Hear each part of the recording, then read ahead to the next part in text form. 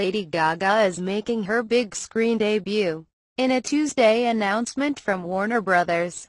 Pictures, it was revealed that the Grammy-winning artist will star opposite Bradley Cooper, 41, who is making his directorial debut in a new reimagining of the musical A Star Is Born. The world is in for a treat as these great artists craft an all-new vision of A Star Is Born, Warner Bros.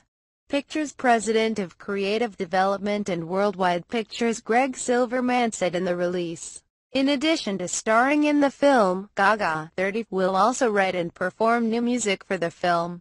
While Cooper is widely known for his on-screen work, Gaga is relatively new to acting, but already has a Golden Globe Award under her belt for her role in American Horror Story, Hotel.